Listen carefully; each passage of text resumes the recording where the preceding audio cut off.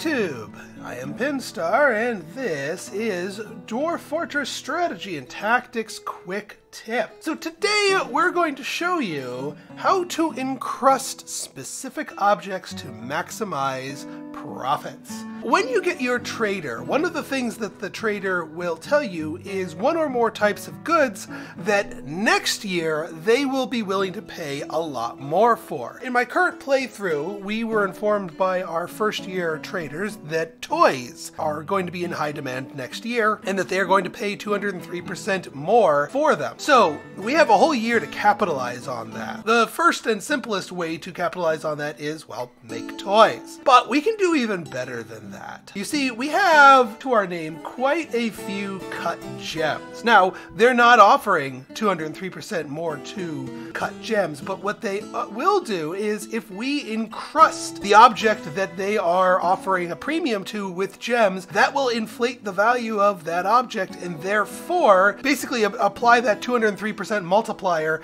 to the total value of that object. So it is worth our while to encrust those objects. But you might be saying, well, Pinstar, how do I do that? Because if we go here to the jeweler's workshop and we look at all the different things, yeah, there's encrust finished goods with cut gems, but there's no way to pick what specific gem or what specific object. And while picking a specific gem is not really something that we can do, oh, actually we can, but it's not as important.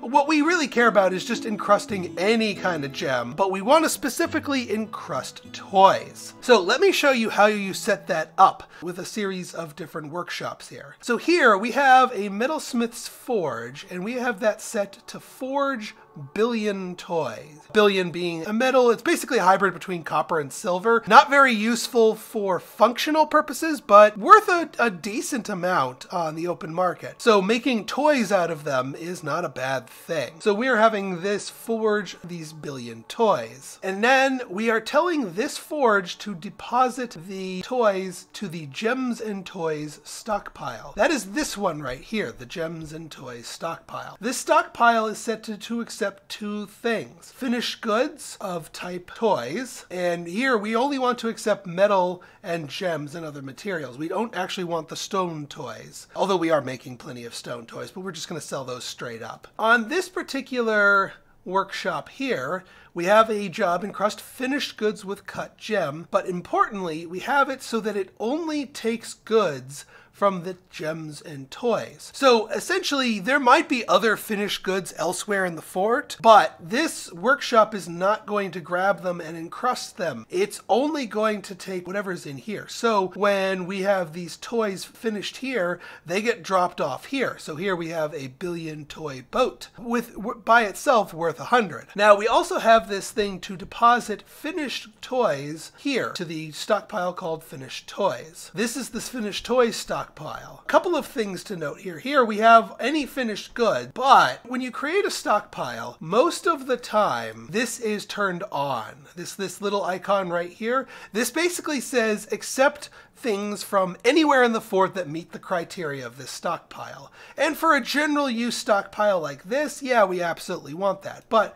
here, we want this stockpile to basically be the toys that have been properly finished here and no others. We don't want unfinished toys brought here. So we turn that off so that the stockpile can only accept goods from specifically linked workshops. The only workshop that is linked to deposit into this stockpile is this one. And we can see that a billion puzzle box has been already encrusted. See these little two brackets here? The little asterisk gives you the idea of the quality of the object itself. The brackets tell you that it's been encrusted with something. And if we look at here, this is a superior quality billion puzzle box, and it menaces with spikes of tiger eye. Tiger eye being the gem. Your dwarves will sometimes encrust several different gems into a single item, and that's fine. Every time they do that, it adds to the value of the toy here. And again, because an encrusted toy and a regular toy are still quote-unquote toys, they're still getting that 203% value bonus at next year's trader. So now we see these octagon cut praises here. So now we have double encrusted, so now we have octagon cut praises and tiger's eye, and now it's worth about 200. It's nearly doubled in value. So don't worry about a single toy getting multiple encrusted to it. that's not necessarily a bad thing. And we have more toys being dropped off here. There's our puzzle box. And now we have a couple of other little toy things that are ready for encrusting. We just need for our gem setter to come back and grab a gem, because we also have this whole big box full of gems, which we have our raw gem, a repeat cut gem thing set to deposit the gems into here so that there's a ready supply of cut gems. There we go. Dana Black going for it.